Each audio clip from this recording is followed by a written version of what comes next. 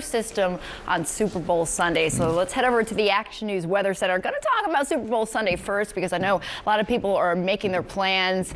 6:30 for the game. Notice on our graphic just where the Vince Lombardi trophy is. It's on the Eagles side, taking a little editorial license there.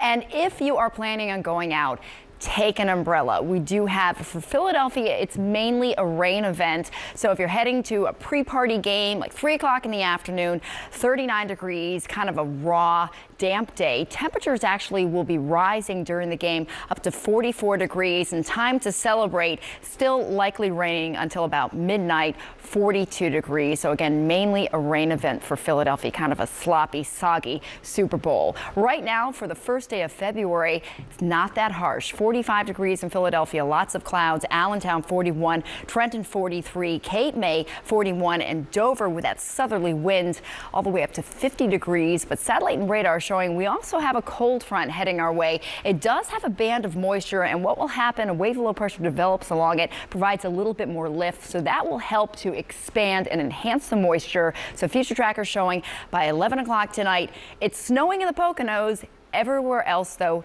it's raining. But as we head through the overnight hours, that colder air will be catching up with the system. So by 3 o'clock in the morning, we do have some snow.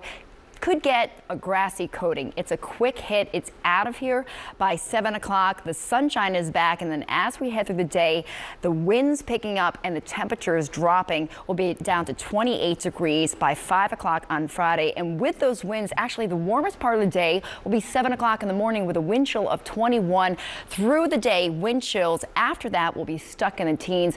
Good amount of sunshine. Do be careful Friday morning. There could be some icy spots, especially the bridges and the overpasses, the untreated roads. So the 5-day at 5 showing tomorrow we get rid of the snow and rain very early. The sunshine is back for Groundhog Day. 32 degrees, wind chills in the teens. Saturday will be dry with increasing clouds. A cold day, 33.